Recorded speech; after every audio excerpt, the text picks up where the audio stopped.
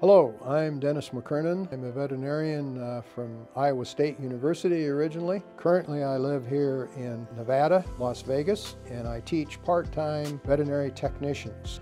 I've been involved with Western Veterinary Conference for about 51 years. Actually, my first attendee, as an attendee, was in 1972.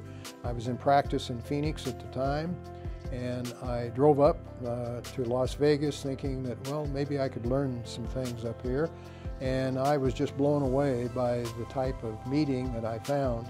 It was a small meeting, of course, back in those days. I think maybe 1,200 people or so, where today we may have 14, 15,000. But back then it was a smaller meeting, but quality speakers, and I tell you, after that first meeting, I was hooked.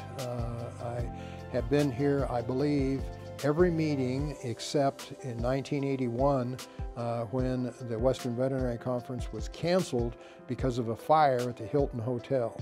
And I felt so strange that year not being able to attend, but I believe I have attended every other meeting since then.